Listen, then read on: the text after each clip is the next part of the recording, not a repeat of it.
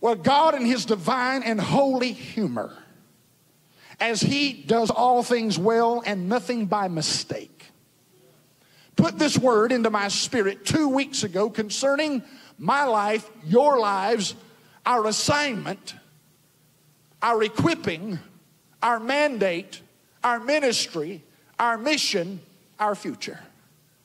Now that sounds like a lot of good of encouragement, but if you don't know the meaning of each of those things, you're going to leave this place inspired, but you will leave untransformed.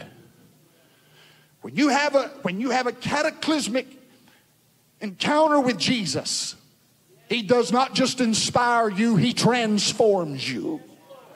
You can't keep being what you've been, and you can't just do what you've done, and you can't get satisfied with what you have tasted, because when you have tasted of him and seen that the Lord is good, all of these other things that have filled your life up from a secular point of view all of a sudden began to make you sick. Here's what I pray today. Oh God, let there be a divine outpouring of Holy Ghost wind to blow through your people to the things that we have filled ourselves up on in this world that makes no room for you. We will become so sick of it that we will allow the wind of the Spirit to displace those distractions from our life so that we sit empty-handed.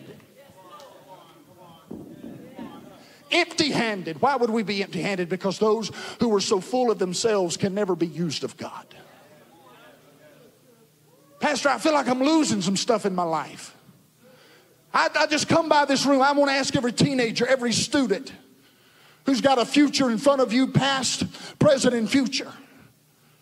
Is God just the by name that you've learned to speak because your mom and dad did? Or you heard a preacher preach about him? Or has God become that focal not only of your attention but of your obsession? You may say, Pastor, I have him. But I want to ask you, student, this morning, does he have you? Are you listening to what I'm telling you?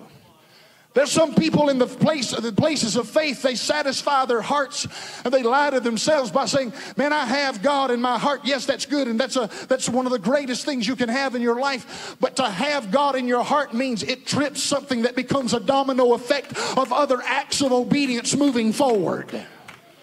Coming to know God is just not that hook you hang your hat on in 1957 and 1968 and 1971 and 1983 and 2005 where I got saved. Then if we were saved, that is the date of our launching. It is not the day of our conclusion. It simply means from that day moving forward, we ought to be energized, focused, absolutely possessed with the passion of Christ to do what Christ does and wants to do through our life. I want to just ask you a question this morning. You may say, Pastor, I have Christ, but does Christ have you?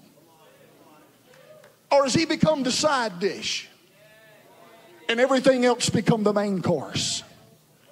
Has he become the Sunday morning 15 minutes of repeated songs? Or does your worship begin way before somebody comes to a platform because you've been so busy, you've been so passionate, you've been so in love with him that Sunday morning does not define your experience with God? It started way before you came to church.